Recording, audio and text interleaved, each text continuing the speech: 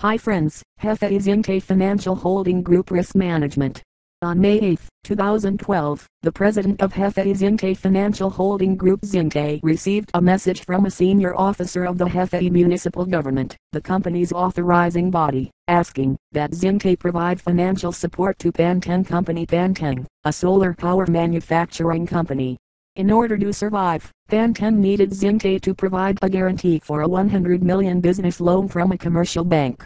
Panteng had already been turned down by XINGTAI Financing Guarantee, one of XINGTAI's subsidiaries, because of the potentially high level of guarantee risk.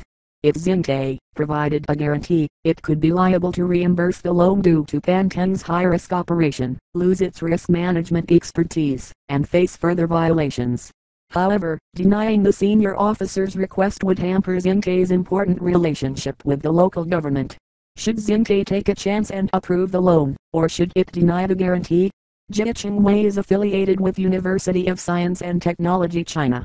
HEFEI is affiliated with University of Science and Technology.